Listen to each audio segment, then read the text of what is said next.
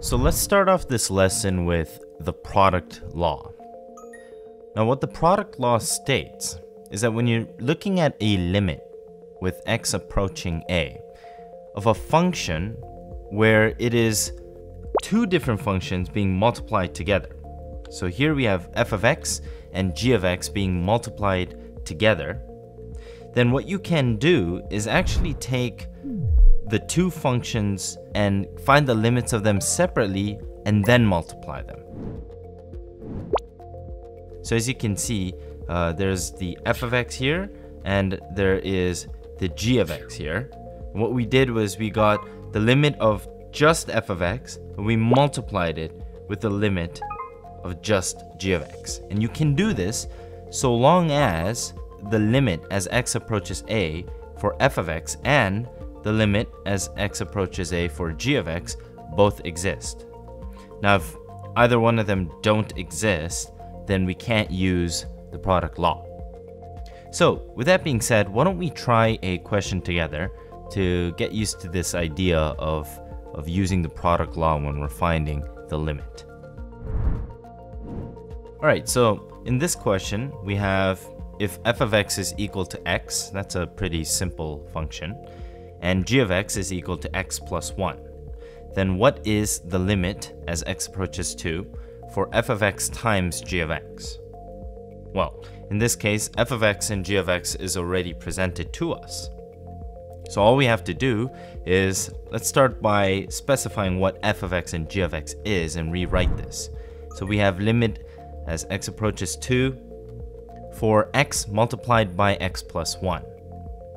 So once again, you can easily see this as one function being multiplied with another function. And so long as these two functions separately have limits that exist, then you are able to use the product law. So if you're trying to use the product law and then you realize that either your f of x, one of the functions, or your g of x, the other function, simply does not have a limit, then you have to stop yourself right away. Just make sure that you're not using the product law in that situation. In this case, I'm going to go right ahead and tell you that the linear function y equals x, the linear function y equals x plus 1, they both have limits that exist when x is approaching 2. Okay, so what did the product law say? Well, it said that you can literally take the limit of just this right here and multiply it with the limit of just this right here. So if we do that, we get the limit of x as x approaches 2 multiplied by the limit of x plus 1 as x approaches 2. So on the left, what you have is one of the basic limits. You know that as x approaches 2, the limit of x is going to be equal to 2. Multiplied by, now how do we get this limit on the right side right here? How do we get that limit? Well, you might remember from the sum law that you can actually just separate this to the limit of x plus the limit of 1. Of course, the limit of x as x approaches 2 is going to be equal to 2. And the limit of 1, well, the limit of a constant is just the constant itself. And therefore, that's going to be 1. So 2 plus 1. And that simplifies to 3. And you get 2 times 3 is equal to 6. So what we have in the end is, through the use of the product law, and actually in the end we also ended up using the sum law, good thing we learned it, we were able to, without even drawing the graph at all, we were completely able to find the limit as x approaches 2, and we found that the limit is actually 6 for this graph, which is pretty cool. Now, similar to the product law is the constant multiple law. Now I'm going to explain what the constant multiple law is all about, but one thing for sure is that it is just a specific scenario of the product law. So if you don't want to memorize more than you need to, you really don't need to memorize this one, because it's just, so to speak, it's a subset of what we already learned with the product law, and I'll show you why later on. But for now, why don't we dig into it? What this one says is that the limit as x approaches a for a constant multiplied by a function is equal to just the constant multiplied by the limit of the function. And of course, in this scenario, we need to make sure that the limit as x approaches a for that function, f of x, exists. And if it doesn't, then we wouldn't be able to use the constant multiple law. So let's start off with an example. So in this example, we have the limit as x approaches 5 for 3 times x minus 2. So as you can see, we have 3, which is a constant, multiplied by a function, x minus 2. So this is a great scenario for us to use the constant multiple law. The limit of a constant, well, that's always going to exist. That's because the limit of a constant is a constant. And the limit of this linear line, well, that's always going to exist. So what did the constant multiple law say? Well, you can literally, so to speak, you can take this multiplier out, and you can do 3 times and then the limit of just the function, which is x minus 2. And if you try to find the limit as x approaches 5 for x minus 2, you would remember that we have to actually use the difference law here. This is pretty easy. The limit of x minus the limit of 2. So the limit of x minus the limit of 2, limit of x as x approaches 5, one of our basic limits that we learned, that's just going to be 5. Minus the limit of a constant is a constant itself, so that'll be 2. 5 minus 2 is equal to 3. So what we have in the end is 3 times 3, which is 9. So that's a pretty cool thing. The limit as x approaches 5 for 3 times x minus 2. This y equals 3 times x minus 2. If somebody gave you y equals 3 times x minus 2 and said, what is the limit as x approaches 5 for this? You wouldn't even have to chart this out. Just by using the constant multiple law, you would know right away that this indeed has a limit of 9. That's pretty cool. Now, you might have noticed that so much of this is similar to what we already learned from the product law. And the reason why is that we are essentially doing the exact same thing. The only difference is that the product law has one extra step. So the product law, if you remember, has this step of looking at the 3 over here as a function and looking at x minus 2 here as a function. And what we learned is that when you have 2 functions being multiplied together, to take the limit of these 2 functions being multiplied together, all you have to do is take the limit of the 2 functions separately and then multiply them. So the product law would start by taking the limit of the 3 multiplied by the limit of x minus 2. Now, the limit of 3, the limit of a constant is going to be equal to the constant. So now we're back to 3 times and then the limit of x minus 2, which was the first step of the constant multiple law. So the product law, if you started with thinking about the product law, you would literally do the same thing as a constant multiple law, only you're adding one extra step. And the reason why the constant multiple law is made is that that extra step, this one part, is always, since we're basically saying in the product law, if one of the functions is a constant, then taking the limit of a constant is always going to be the constant itself. So you might as well just have another law saying that if one of the numbers is a constant, then you can just have that number multiply with the limit of the next one. But if you ask me, I'm not really sure why we would actually feel the need to teach another law on top of the product law when the product law truly does in the end do the same thing. If you understood the product law well, then understanding the constant multiple law is a breeze. So, why not learn it? Because learning is awesome, right? So of course, with that being said, most of the times, most of the questions that are served to you will end up being something that has a lot of algebra in it. But don't be alarmed even if it comes in the form of a paragraph. You just have to really work out what this thing is saying. Think about the laws that you know and use it to your advantage, and you'll be able to answer things with ease.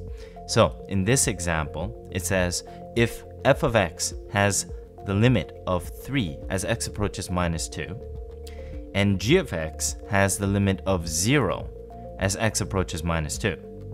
What would the limit of f of x multiplied by g of x be as x approaches minus 2? So what do you think?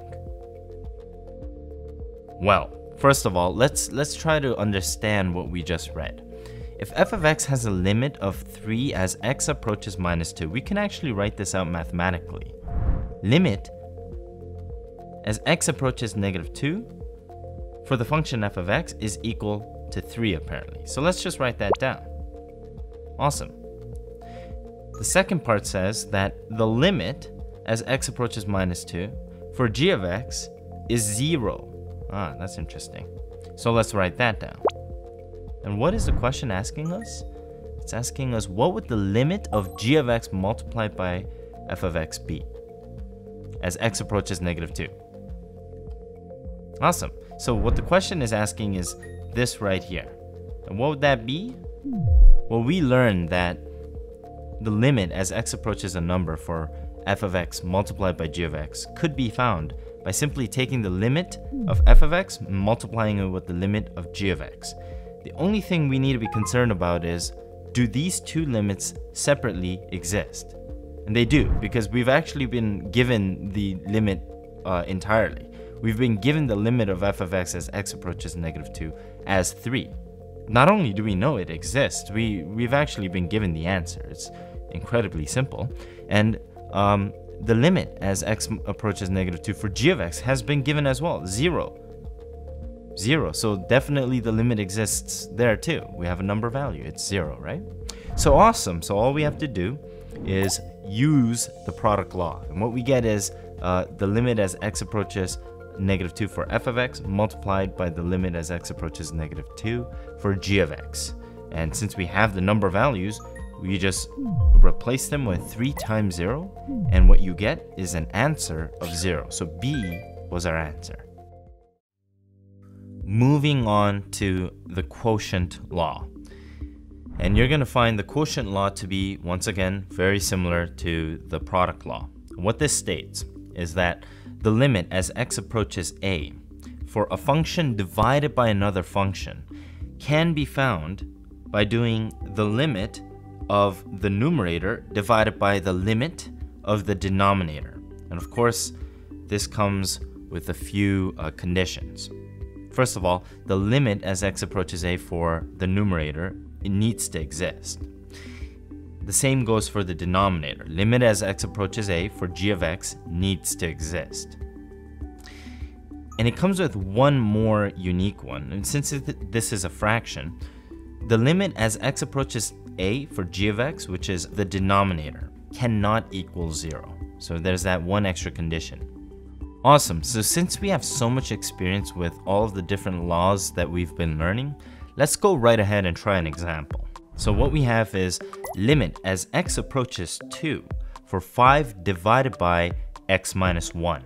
All right, so we have a numerator, we have a denominator. The numerator is a constant. You know that there's going to be a limit that exists for a constant. The denominator is a linear function. Obviously, we're going to have a limit exist for a linear function. That's a guarantee. The only thing that you might want to worry about, be watching out for, is that this limit does not end up becoming 0. That's the only thing you want to watch out for. Now, if it does become 0, then you don't want to use a quotient law, but that's not going to be the case here. So let's see how this rolls out. You have the limit as x approaches 2 for 5. That's a constant. That's just going to equal 5. Divided by the limit as x approaches 2 for x minus 1. Of course, how do we simplify that? Well, all you have to do is use the difference law. So you'd have limit of x minus limit of 1. Both of them x approaching 2. Limit of x, we already know the number being approached is 2, so let's put 2 there. Minus limit of constant, so that'll be 1. And 2 minus 1 is 1. So what you have is 5 divided by 1. And of course, that equals 5. So the limit as x approaches 2 for the graph y equals 5 over x minus 1 is going to equal 5. Awesome. So we have an idea of how to use the product law, the quotient law, we oftentimes use a sum law and difference law. Now we're going to take a look at exponents and roots and how to deal with that when it comes to limits. And then we're going to go into a very, very important topic, which is, can we substitute the x? We said that we definitely should not look at the point at where x is 2, because we already learned that x approaching 2 is very different from when x is 2. But there will be situations where you can easily just substitute 2, which, if you think about it, it would seem like a very, very wrong thing to do, yet it would yield you the answer right away. And a lot of people, instead of explaining why you can do it, they'll go right ahead and say, just try it. The difficulty behind this is that you don't know why and when you can do it, so you'll start doing it at the wrong times and then just get confused. So we kind of took you through the more proper way of exploring limits. But in the next one, after learning a couple of the laws that are left for us to learn, we're gonna dive into this idea of direct substitution. When can you do it and why can you do it? So that'll be a very important lesson. We will see you guys in that one.